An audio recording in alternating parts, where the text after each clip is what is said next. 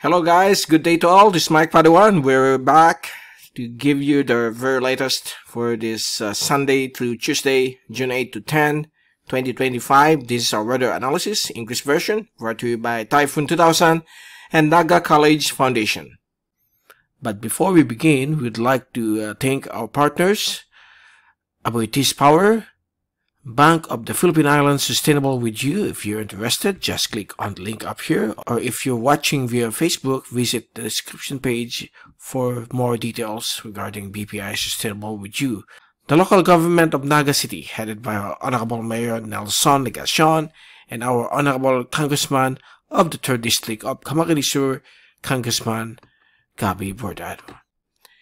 And let's begin with our update. It looks like the LPA has started to cross Luzon, and the computer models, particularly the American, the European model, are now blending with its output, and it's likely to form over the West Philippine Sea, no longer over the eastern coastal areas of or eastern coastal waters of Luzon as it moves towards Taiwan and Okinawa. It's no longer that way, and it's now moving towards southern China beginning Tuesday, and that's the biggest change. And the effect of the Habagat, or the southwest monsoon, will only be concentrated over the western sections of MiMaRoPa and the western sections of southern and central Luzon. Over Bicol, the rainfall has dramatically improved from 150 to 100 or more than 100 millimeters during our last update. It's now gone down to less than 30 millimeters. That's a 24-hour rainfall on Tuesday and Wednesday. Roughly around that range. So that's good news for those living in Bicol region and parts of southern Tagalog provinces, but over the western sections of southern Luzon, western sections of Calabarzon and MiMaRoPa, expect still some 50 to 100 millimeters of rainfall will be expected. So here's the latest graph set we created this morning. So we are now on a 24-hour basis of the graphical satellite analysis, since we have a weather system. 92W, this was the 2 p.m. position, 100 kilometers is southeast of Baler, 15.5, 122.5, 2 p.m. And right now it has begun traversing quickly the central portion of Luzon without any cloudiness in the center of this LPA, but most of the cloudiness are now organizing in advance to the west or the leeward side of Luzon over the West Philippine Sea. So within the next 24 to 48 hours, it will rapidly intensify into a depression or even a tropical storm prior in leaving the Philippine air responsibility. So expect monsoon rains to occur over the western sections of MiMaRoPa and the western sections of central and southern Luzon, including Metro Manila, will experience some occasional monsoon rains. That will begin tomorrow, Monday, until Wednesday. So let's hope that it will accelerate so that the effects of the monsoon will lessen. But just take all necessary precautions, especially those living along the low-lying areas and the landslide-prone areas of the affected areas, or the affected regions of western, southern, and central Luzon, those facing the West Philippine Sea. So right now we have still the light southwesterly wind flow or southwesterly monsoon over Palawan and the western sections of Visayas. Over Bicol, we are still within the circulation of 92W, but we are experiencing some good weather right now with isolated thunderstorms over Albay. And early this morning, we measured 75 millimeters to 100 plus millimeters of rainfall over a small area of Camarines Sur, especially here in Naga, and also some areas in the Bicol region because of a extreme or severe thunderstorm that passed early this morning. But so far for the rest of today, Sunday, there's no heavy rainfall that occurred. We experienced some sunshine because of the weak organization of this LPA.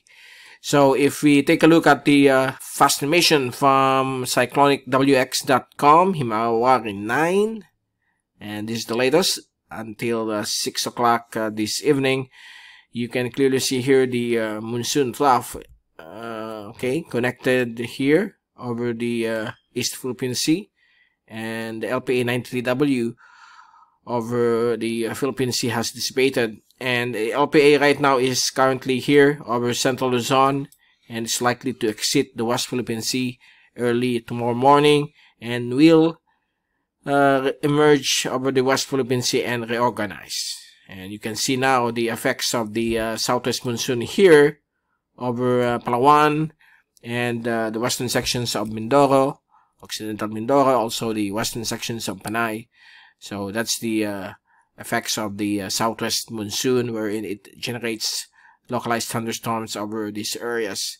And here's the zoom in satellite animation from windy.com. There are also some thunderstorms forming here over parts of Mindanao and also Visayas because of the southwesterly monsoonal flow, and likely while over the northern and central portions of Luzon, this is the monsoon trough within the circulation of LPA 92W, and we could see here the mid and upper level cloudiness of the LPA, which is currently elongated with the low level circulation center here, and it's likely to align over the West Philippine Sea within the next 24 to 48 hours, and likely to become a tropical storm or tropical depression as it moves out of the Philippine area of responsibility. And so far, that's the latest from the zoom in satellite animation. Now here's the American model. As you can see here, the system is starting to emerge over the western coastal waters of Luzon. And by tomorrow, we are looking at the American model right now. It will start to organize over the West Philippine Sea. And Tuesday, it will become a tropical storm. And the southwest monsoon is affecting these areas of western MiMaRoPa.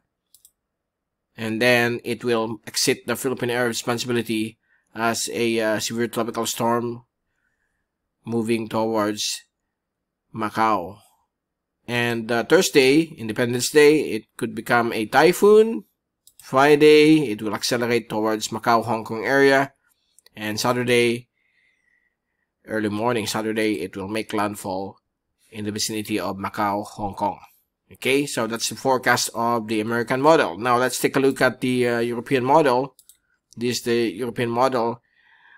By tomorrow afternoon, the LPA is going to emerge over the West Philippine Sea, slightly weaker than the American model, and it's likely to become a depression on Tuesday.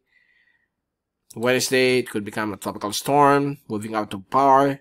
The forecast of the European model is blended with the American model, and Thursday, it will accelerate towards Hainan, but on Friday, it will start to move northward, making landfall to the west of Macau early morning of Saturday. Okay, so to give you the blended track of these two, if we take a look on the American model, the track is somewhere like this. Okay, and the European model is going this way, making landfall here. So they're now blended with a few kilometers or a few hundred kilometers apart. But the most important thing here is the 2 to 3 day forecast, which shows here that they are now close enough that the probability of becoming a cyclone here is certain, okay, with high probability. So that's the latest on the forecast when it comes to the direction of this LPA 92W and the southwest monsoon. As you can see here, if we take a look on the European model, it says that it will still affect the western sections of Visayas, MiMaRoPa, and western sections of Central and Southern Luzon. Zambales, okay, southern portions of Ilocos region, Now let's take a look at the 24-hour rainfall accumulation from windy.com. This is the European model, which has high and probability. So tomorrow, Monday, we expect 50 to 100 millimeters of rainfall to occur over the western sections of Panay, Occidental Mindoro, and also over the western coastal areas of Palawan and particularly Calamian Group, while the rest will have normal rainfall because of the southwest monsoon.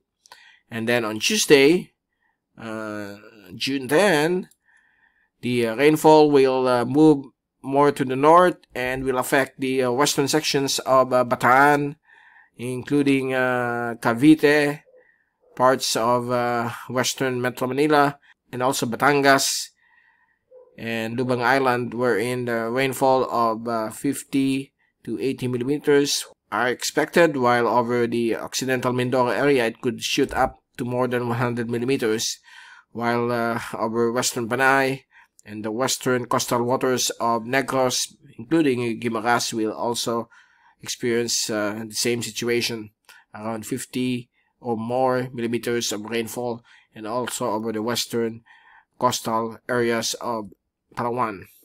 While over the Bicol region, it will only bring some roughly 50 or more millimeters of rainfall over the coastal waters of Pasacao, but west of the Bicol region will have rainfall of about less than 20 millimeters for Tuesday. Okay, so there's the rainfall, as you can see here, 50 millimeters, while here over Occidental Mindoro, it will reach a high of 100 millimeters, and over here, so it's roughly around 50 to 100 millimeters over these areas on Tuesday, June 10. And on Wednesday, the rainfall will still be the same. Same rainfall amounts will be expected on Wednesday, June 11, across the western sections of Zambales, Bataan, and over the areas of Occidental Mindoro and western Panay, including Guimaras, and the western sections of Palawan. Metro Manila will have only around 20 to 50 millimeters of rainfall, and also over the western coastal areas of Camarines Sur, Albay, and southern Quezon. Okay, and the rest of the country will have normal rainfall accumulation of 10 to 20 millimeters or less.